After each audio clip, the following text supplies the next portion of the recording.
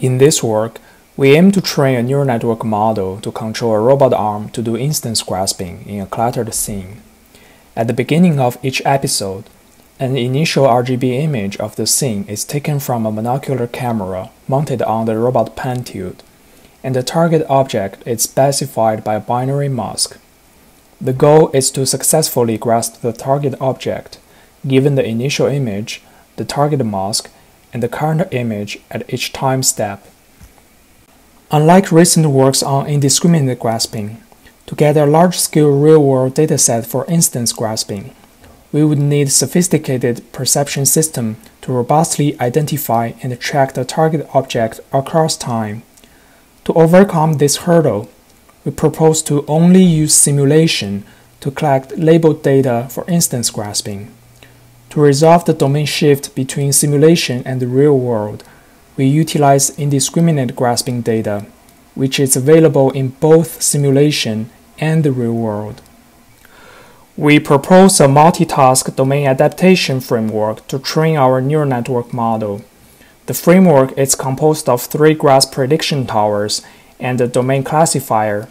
Each tower takes training data from one of the 3 task domains: real-world indiscriminate grasping, simulated indiscriminate grasping, and simulated instance grasping. The neural networks for the 3 towers share parameters as denoted by the dashed lines. To mitigate the domain shift, the adversarial loss regularizes the neural network weights through the domain classifier. By minimizing the 4 losses simultaneously with respect to its weights, the neural network is trained to predict the instance grasp success probability with transferable features between the simulation and the real world. Here are our results in simulation.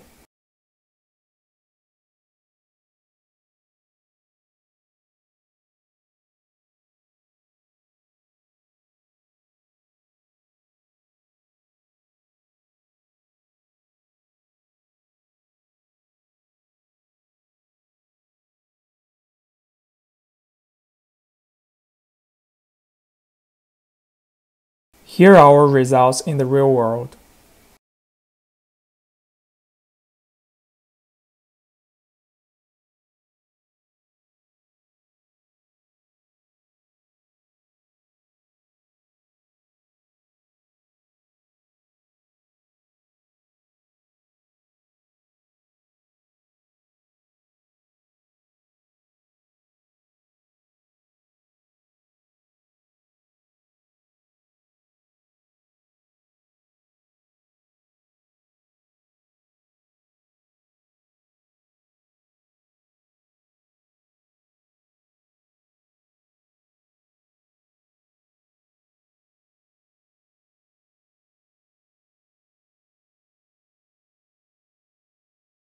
Thanks for watching. Full video and more details can be found on our website.